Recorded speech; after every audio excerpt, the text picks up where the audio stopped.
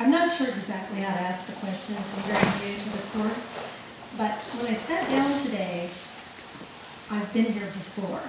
Will you address, if we're in this continuum and we're in this constant eternity, but yet we're an illusion on the stage, I get these all the time. So can you address that? The feeling that you've been here before? Yeah. Well, what the Course says about that, whether you want to call it reincarnation or not, because we're never really in bodies, which is why the Course says that reincarnation is impossible. When it says that, it doesn't mean that we don't keep coming back over and over again. We do. It's just that the Course wanted to emphasize that we're not actually in bodies, that the body itself is a projection of the mind, just like everything else is a projection of the mind. But in that same section, the Course says, what needs to be recognized is that birth was not the beginning, and death is not the end. So there is that continuum. It does keep going on and on and on. And that phrase from that Choose Once Again section that says, trials are but lessons presented once again. So the way you made a faulty choice before, now you can make a better one, and thus escape all the pain that your previous decision brought to you.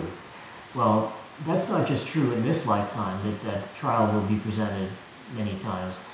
It's also true from lifetime to lifetime to lifetime.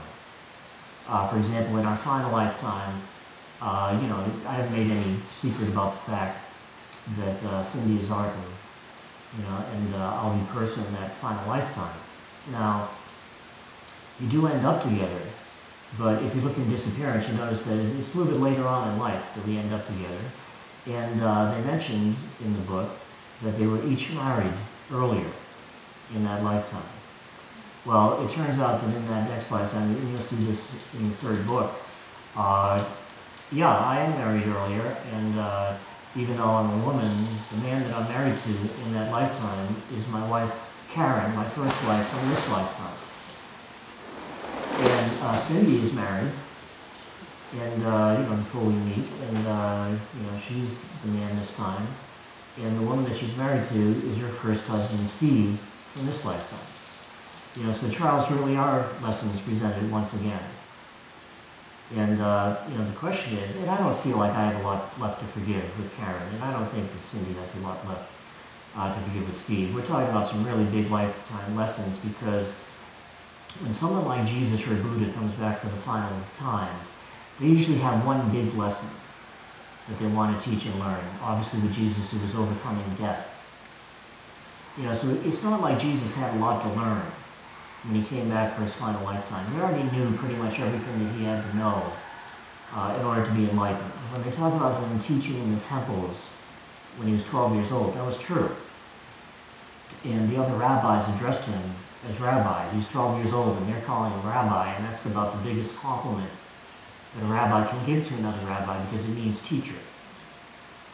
So it's like he already knew pretty much everything he had to know, and he went traveling all over the world. He had an interesting time and a good time, much like David and I get to do. We get to travel all over the world and have an interesting time and share ideas with people. And the thing is, he did have that one big lesson. And Arten and Pursah each have a couple of big lessons that they teach in that final lifetime. But for all intents and purposes, we're learning pretty much everything we have to know right now.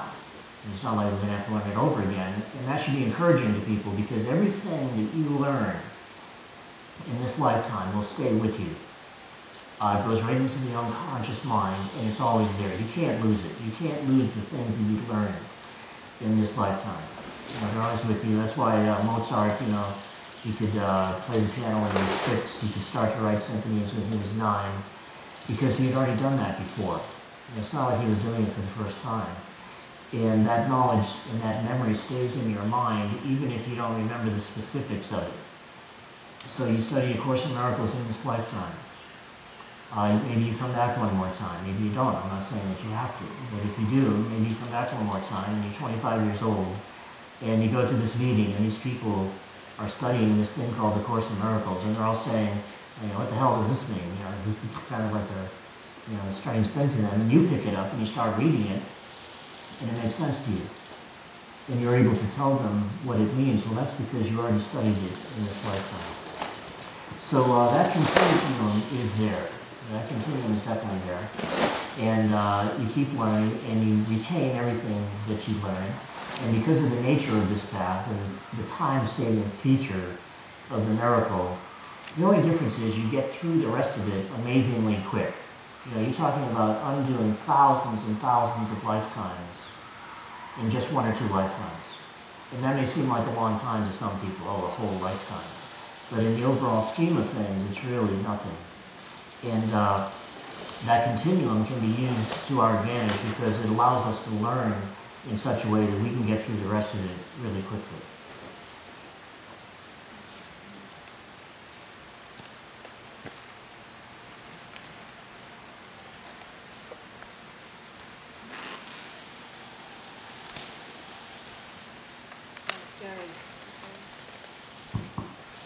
In one of your books, you said that, or Pursah said that Buddha had to come back for 1 more lifetime.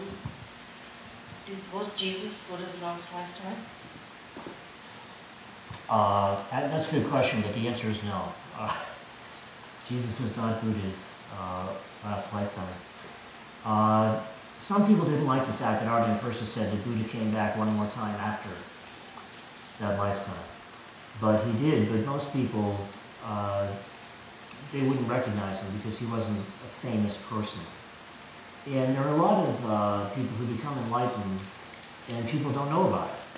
You know, they're not famous, they're not world leaders, they're not the kind of people that go out there and speak a lot to people. You know, I always said that if I was enlightened, I wouldn't tell anybody. You saw what they did to Jesus. You know, so, you know, a lot of times there are enlightened people walking around. You may even meet a couple, and you might not necessarily know. You know, if they're enlightened, that's cool. And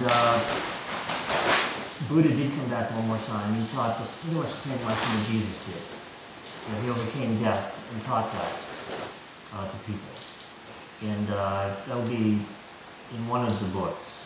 You know, not the 3rd one, but probably the 4th one. And it was Jesus' final lifetime. The Course teaches that Jesus was the first one to complete his part perfectly. And I know some people won't like that idea either, but you know, a lot of people believe that the Dalai Lama is the reincarnation of Buddha. I don't think it's true. Some people won't like me for saying that. But the truth is, once you become enlightened, you're out of here. You never come back. Not really.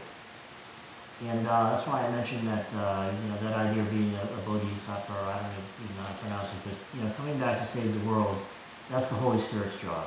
It's not your job. The Holy Spirit wants you to go home. The Holy Spirit wants you to get out of here. If everybody kept coming back to save the world, nobody would ever leave. You know, so eventually the population of humans will start to go down instead of up.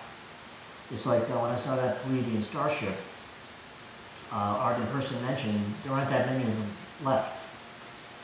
And I said, why? He said, well, you know, they become enlightened and we're out of here. So eventually the population starts going down instead of up. People become enlightened, they never come back again. And if they do appear to come back again, that's okay, but it's not really them. You know, that's why Arten and Pursah had to use that incredible quote from the Course right at the beginning of the disappearance of the universe. I had no idea what it meant at the time. You know, it says, there are those who have reached God directly, retaining no trace of worldly limits, and remembering their own identity perfectly. These might be called the teachers of teachers because, although they are no longer visible, their image can yet be called upon.